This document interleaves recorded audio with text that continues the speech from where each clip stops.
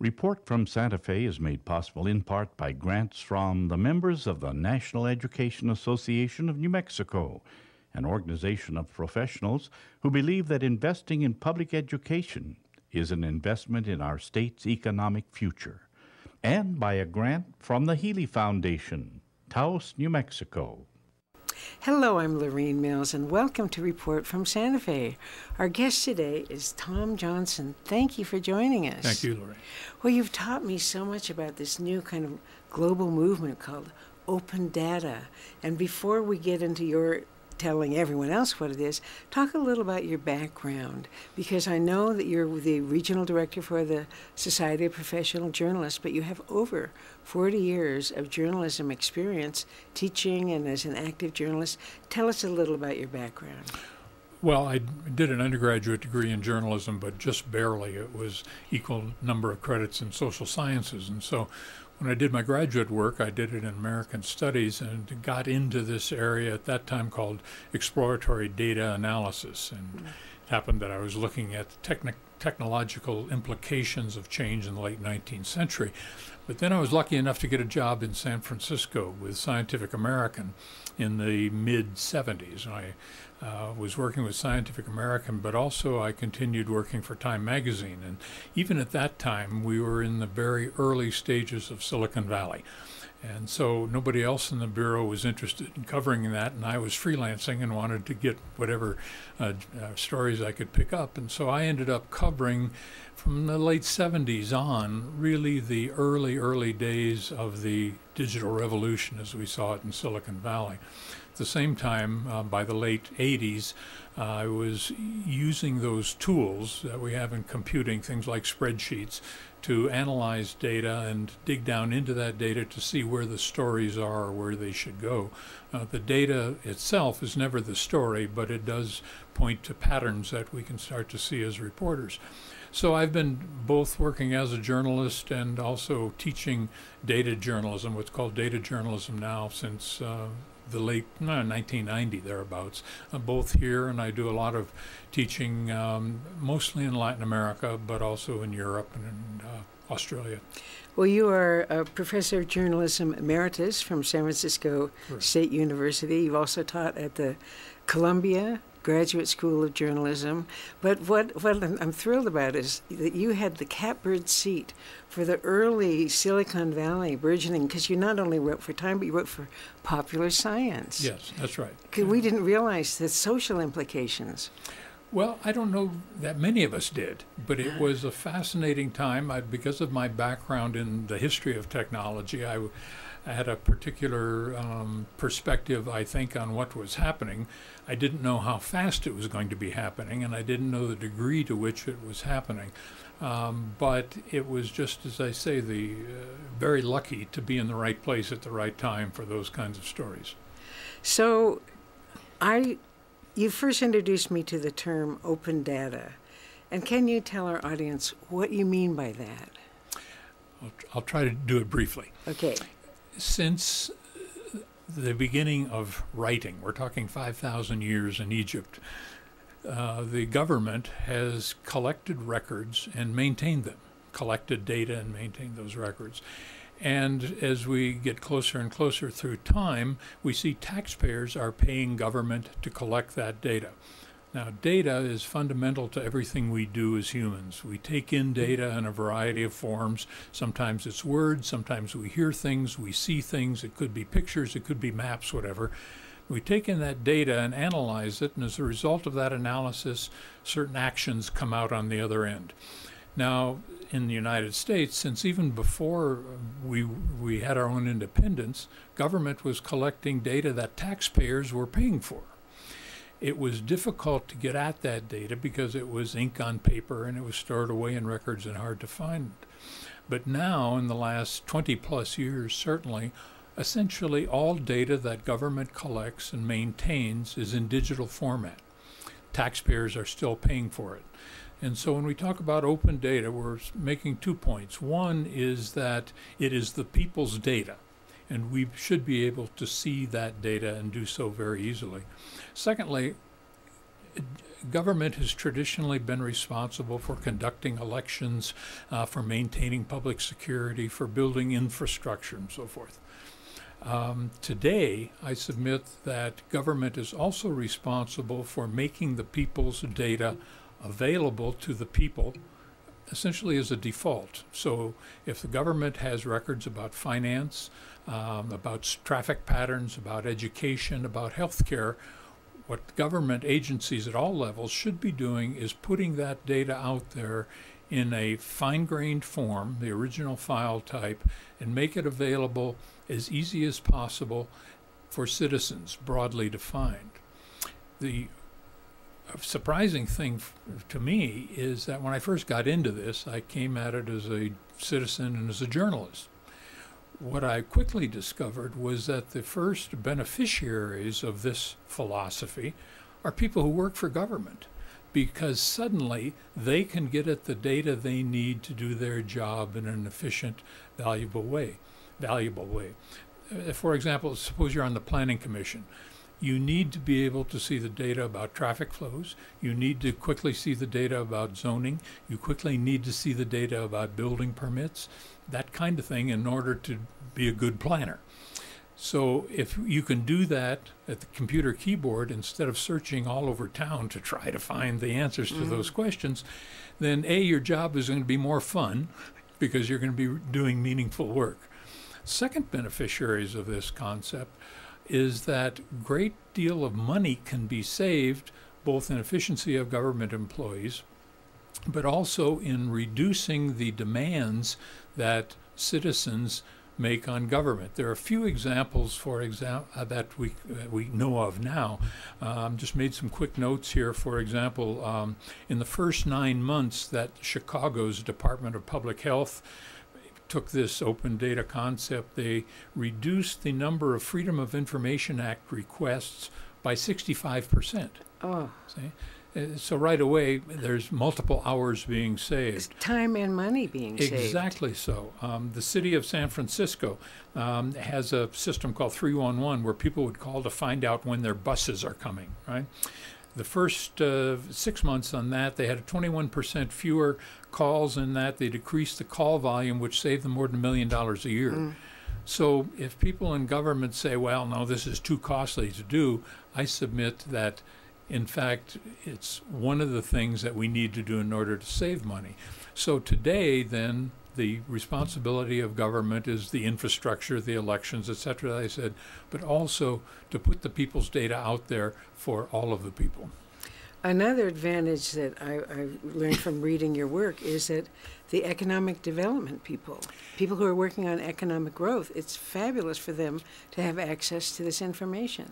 Precisely so. And the great thing about the digital revolution or the digital age is that if you're going to start a business that is a retail business, you're going to want to get demographic data about your community, who lives where, what are their spending habits, etc. And that all exists out there. You can start with the Bureau of the Census, which is very, very good at giving the people's data out there.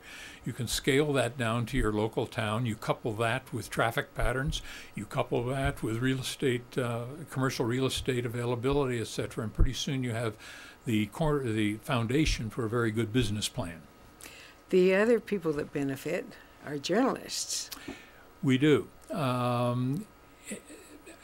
I really think that we are about third or fourth down on the list. Remember that journalists are just citizens who happen to have a specific job. And it's more important, I believe, that interested people in the community be able to get this data about the community. The financial data is especially important to see where money from bond issues, for example, has gone or has it gone where it's supposed to go? Let me put it that way. So it's for the community at large, and yes, journalists do take advantage of that or will use that access, but it's really a much bigger community that benefits, I believe. Now we've listed the advantages and who benefits. What do people say, what do the detractors say are the disadvantages? Well, one of the big disadvantages, as you might think, is issues of privacy and public security. My conclusion is, and this is a back-of-the-envelope study, is that about 85% of the people's data, which governments have and maintain, have no issues of security at all. 15% of the things might involve health, they might involve public safety, certain issues, and so we need leadership both in the community and at the government level to start the conversation about how do we vet this data and control it in a variety of ways. This gets to a much larger issue of privacy, which is being addressed in different manners all over the world. Germany and Canada, I know for a fact, have privacy commissioners, and their job is to regulate what data gets out. In the case of Germany, the presumption is that all of the data about you is yours, and nobody can use it unless you give explicit permission to use that data for a specific goal or task. By and large, in the United States, this has not been discussed in a meaningful, serious way, certainly by the politicians. Everybody says, well, I'm in favor of transparency. Well, yeah, okay, aren't we all? They also say, well, I'm in favor of privacy. Well, let's drill down into that a lot deeper and find out what that means. Well, there are a lot of buzzwords that, like transparency, sunlight. They say the best disinfectant is sunlight. So talk about this global concept of open data in terms of these words we keep hearing more and more, transparency, sunlight. And you mentioned FOIA, Freedom of Information Act, and the custodians of public records, or the public records providers. Yes. Well, that's a big menu that you just laid out. I first heard about this concept about 6 or 8 years ago. I was teaching a workshop in Manchester, England, for European journalists, and this guy from Bulgaria raised his hand and said, have you heard about open data? I said, no, tell me about it. So that got me on the trail, and within a few months I was seeing messages on listservs from the Philippines saying, what's going on in the Philippines with open data? The one that surprised me the most came from southern Sudan. Now, keep in mind, this is 6 or 8 years ago. People in southern Sudan are asking about open data. It isn't now a global concept. I was at a meeting in Mexico City last October and made a small presentation there, but there were 2,000 people from all over the world talking about this. Many governments, including our own in the United States, have signed on. The White House is doing a lot of good and impressive work, investing money and time in this whole concept of open data and transparency. What we hope to find is that the culture of people who work in government will be able to make a switch so that they understand that their job is not to be data huggers, which is a concept. They can protect the data, but their job is to make the data available, both to their colleagues and other departments, but to the citizens. And that takes a good bit of effort. We're speaking today with Tom Johnson, who is the director of the Institute for Analytic Journalism. Right. We're talking about open data. Well, among my readings, you had talked about an image that really made sense to me. It's a little hard. It's just a metaphor, really. Say that I had just bought the most expensive, huge, beautiful, large-screen TV, and yet the government wants to handle my access to that. Well, can you talk about that in this image? metaphor I laid out, not you bought the TV, you paid for it, but the store that sold you the TV is keeping it in the back room. And you can look at it, maybe, when the store decides that it's okay to look at it, on its schedule, not your schedule. And maybe you can look at the TV, but maybe you can only hear the sound from it. You can't get the full result of the pictures.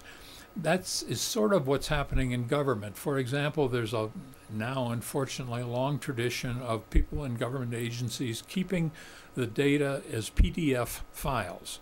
And I don't want to get too much in the weeds on this, but a PDF file is great for pictures and graphics. But if informs. It informs, that's right.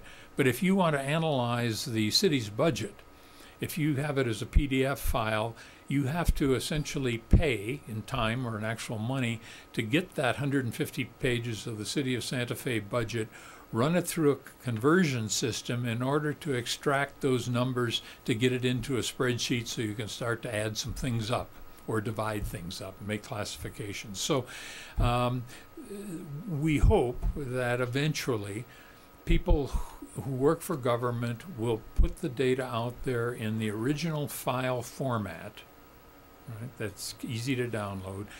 And second thing, the goal that I have for this, the El Dorado vision for this project, is that if we can change the title of people in government agencies from public records custodian to public records provider. That's their job, provide those public records. You can do that while maintaining the veracity of all of those records, but that's what we need to be doing. Well, we found that in many administrations where they have public information officers whose job is, in effect, to keep information from the public. Right. And a journalist or a concerned citizen has to go through the Freedom of Information Act and just pester them to get information that should be freely available. And, you know, you wonder what they're afraid of. There also is, for example, in this administration, over $1 million being paid to these public information officers who are being paid to withhold information rather than provide it. That's right. And how much skill does it take to say, no, you can't have it? Yeah. Right? And we have two divergent curves going on. One is that there's a decreasing number of journalists covering state capitals, for example. And this is happening all over the country. Some years ago, not too long ago, there was a ratio of 1 journalist to about 2.5 public information officers in government. Or PR people, in effect, they are. Yes, they are. Yeah. Today, that ratio is 1 to 5. Partially because of the declining number of journalists, but also because this increase in hiring, we could say, used to say gatekeepers, but I think they're gate lockers in many cases. Yeah. So I was astonished to learn, I'm going to follow the Sunshine Portal that the state sets up, and that Albuquerque is unique in the world. Talk to me about what Albuquerque is doing with open data. It's an interesting story in that when Mayor Barry was elected a few years ago, he called in his IT people and he said, why, when we were running the campaign, couldn't we find out any information about the city of Albuquerque? We need to change that. And so a friend of mine, the guy who's become a friend of mine, Mark Leach, was assigned to this job of putting the data sets of the city of Albuquerque up online.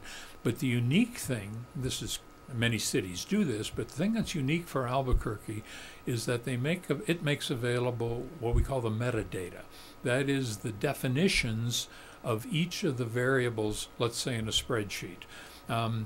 And each department is responsible for making that metadata available. So this might include, let's say if you have a data set of street addresses, there are various programs for assigning street addresses. Some of them are based on the median line in the street, but others are based on an actual street address in front of a house. Right?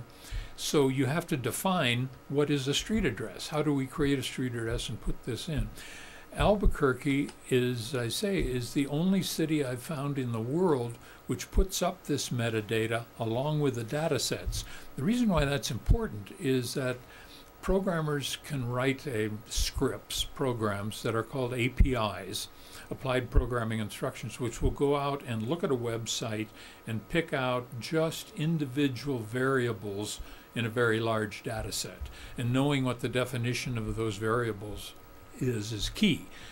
Primarily, you need to know it if these things are changing. For example, in crime reports, if we talk about the arrests for marijuana, if we look at what constitutes a marijuana possession felony today, it's significantly less in many cases than it was 20 years ago. So you have to be able to understand those definitions to interpret the data over time. So talk about some national cities that are doing very well with this, and the White House, too. Yes. I'm talking about national cities first. Curiously enough, Boston and New York IT people got together on being directed by the mayor of both of those cities. And the mayors said, we've got to have a good policy for making this data open. You guys work it out, but do it in a format that can be explained easily and cleanly to our citizens. And so forget about the Red Sox and the Yankees rivalry. These guys got together and they have put together very good documents saying this is the policy and the vision both cities use for open data. There are curiosities come out of that. For example, the most popular data set for the city of New York is a census of trees. The city of New York has the equivalent of a birth certificate for every tree, when it was planted, what the species is, how often does it get watered, etc. And people apparently rely on this to make sure their trees are maintained. It's important to do that because they need to be trimmed periodically, etc. So that kind of work is going on. San Francisco, going back into the mid-aughts, 2005, I was working with that data. Again, has taken very much of an innovative approach, and it is especially strong in having what we call GIS, Geographical Information Systems oriented data. So much of the data, wherever possible, that can be mapped is, and so a lot of people will intuitively use maps to understand their city. Now, is this part of what's called the Smart Cities Initiative? It's related to it. It's very much related to it. Smart cities is even broader than the data sets we already have. For example, the city of Chicago, now we're going back about a year and a half, mounted, my understanding is 1,400 essentially empty boxes, like about the size of a switch box, all over the city. Those boxes are there. There's electricity into the boxes. There's fiber optics into the boxes. And they're there for anybody who has a project where they want to put sensors in those boxes. So the sensors might have to do with air quality. The sensors might have to do with unusually loud sounds, traffic patterns, etc., so that they're studying really the dynamic, constant dynamic of how cities work. That's part of the smart cities kind of initiatives. Now the White House. The White House has been, as I said, very strong in setting up and staffing people who are out working with communities all over the country through a variety of programs. I don't know if you've run across Code for America. Do you know this program? This is a program where young people, it's sort of like VISTA or like the teachers, teaching corps, whatever that is, where people who are skilled programmers are taking a year or two to work in cities, developing applications that the city can use. Albuquerque has had some for the past couple of years, I know. The White House is pushing that very hard. The White House is also pushing police departments very hard to put their data out there. And here again, nobody is saying they should put out investigations in progress, but people are saying, gee, I heard the sirens last night in my neighborhood. What's up with that? And so by putting that data out there to say, yeah, we are answering a call for an elderly person with Alzheimer's who wandered away, let's get a look at that so I can have a good sense of what's happening in my neighborhood. So what other cities is Santa Fe one of the cities that's working toward open data, and who else in the state can we look at as a good example of? Well, we mentioned Albuquerque. Santa Fe is fortunate to have a very good IT director, I believe, and a very good finance director. And they are in the process of moving as much data up into the online world as they possibly can. We, this past spring, had a group of students who came from a college in the East called Worcester Polytech Institute, and they used open data that we have in Santa Fe, and we've created a prototype dashboard. And if somebody goes to Santa Fe Open Data it's thepeoplesdata.org, they will be able to see this dashboard, which has election in data sets on it, school data sets, and some public health data sets on it. And so this was the first step for the city of Santa Fe. Other cities, Gallup, surprisingly, has an IT director who, again, is working with Mark Leach in Albuquerque, and they are very quickly putting their data up there. Why are people so attracted and interested in this. You know, I mean, it goes beyond knowledge is power. People have a deep sense of justice, and they feel that, you know, you tell me why this is becoming more and more, you know, more people are interested. And then I want you to tell some sources that people can go to so that they can help work on this too, open data. I think people are curious, fundamentally. We want to know what's going on in our town, in our neighborhood, in our county, state, etc. And this kind of data is one way to do that. Because remember, we're not just talking about statistical information here. We're talking about being able to get in to see the archives of photography in the museums that we have here in Santa Fe. And that tells us something about our town then, and we can compare it to our town now. I think people are also at least curious about what's happening to our taxpayer money. There are a lot of people who are suspicious of what government does. My experience as a reporter is that most people who work for government care about their jobs in a positive way, and they're pretty good. And so, but we still want to know where that money went. And so things come up, like in Santa Fe, this $30 million bond issue, which sort of disappeared. Or the record keeping, let me put it this way, the record keeping was quite unusual.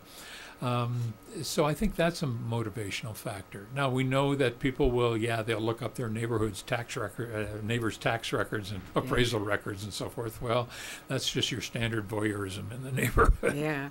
So if people want to know more, can you recommend, well, first of all, your site? Yeah, it's on Facebook, and if you just look for It's the People's Data on Facebook would be our best site. But the people who are really leading this movement in many ways is the Sunlight Foundation, sunlightfoundation.org. I think it's .com. .com, yes, thank you, you're right, .com.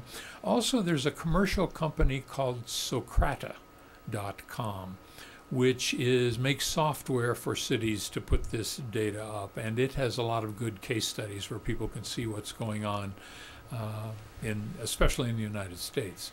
Well, thank you so much. Our guest today has been Tom Johnson, but you have revealed so much. You've made open data much more open for me. I think this is something people really need to know about. I'm very grateful to you for coming and telling us. Thank you. Remember, it's the people's data. Yes, exactly. And I'm Lorene Mills. I'd like to thank you, the audience, for joining us today on Report from Santa Fe. We'll see you next week. Past archival programs of Report from Santa Fe are available at the website reportfromsantafe.com. If you have questions or comments, please email info@reportfromsantafe.com. Report from Santa Fe is made possible in part by grants from the members of the National Education Association of New Mexico, an organization of professionals who believe that investing in public education is an investment in our state's economic future, and by a grant from the Healy Foundation, Taos, New Mexico.